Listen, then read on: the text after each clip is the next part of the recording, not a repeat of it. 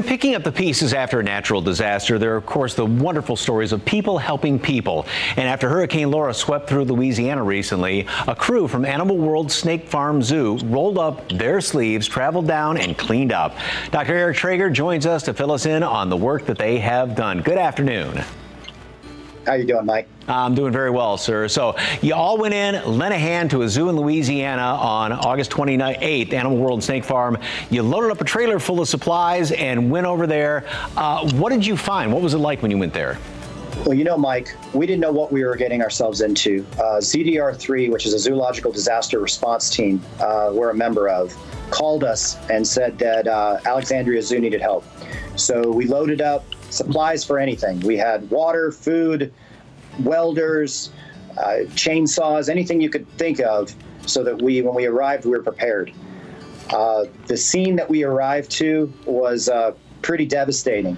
There were a lot of just huge trees, 40 to 50 of them down all throughout the park. It was pretty unbelievable. So obviously, you know, when residences are damaged, people have to go in and clean up. But is it different going into a zoo because you have to deal with all of the animals there, obviously, right?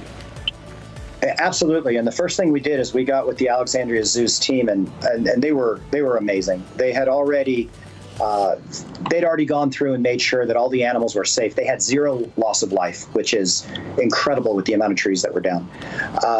We had to find out which exhibits were damaged so that we could get the animals out of their winter houses and back into those exhibits. So that was our priority. Our priority was to remove those large trees in those exhibits, mend the fences, weld things, repair them, so those animals could get back outside. How long were you all there? We were there for 5 days. We went in with our team. The Audubon Zoo was there. They arrived with us, or at the same time. So there was 2 teams, plus Alexandria Zoo's team. As we rolled out, San Antonio Zoo rolled in with a team of 10, and they took up where we left off. That's so fantastic that you all just bond together in situations like that. So how is the Alexandria Zoo doing right now? It's a lot better. They still could use some help. I know that we're on call. If we need to go back, we will. But they've, you know, the city. It's a city-run zoo, and the entire city took a hit. They lost a lot of power, and so they had to focus on all those electric lines and things like that. But now the city is also involved, and they're jumping right in and helping out. Okay, how can people follow the progress at the Alexandria Zoo, and how can they help out?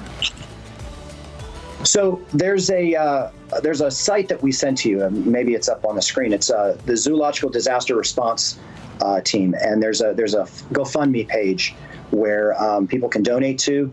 That will go to bring all these zoos together. So when they're needed, we'll all jump in. Well, back here at home, tell us about Animal World and Snake Farm. You all are open, right? Yes, sir. We're open. We're doing well. You know, we're practicing all the safe measures of COVID, and we've got a great team here, and the animals are doing fantastic. And it's such a fun place to go to. Tell us how folks can find out more about your place and where they go to get there. So our website is AWSFZ.com, or AWSFZ, and you can go to our website. We've got shows every 30 minutes. We've got our interactions, and that's how you would find us. Dr. Eric Traeger, Director at Animal World and Snake Farm Zoo, thank you so very much for taking the time to tell us all about all of the hard work you folks did for the zoo over there in Louisiana. Appreciate it. Thank you, sir.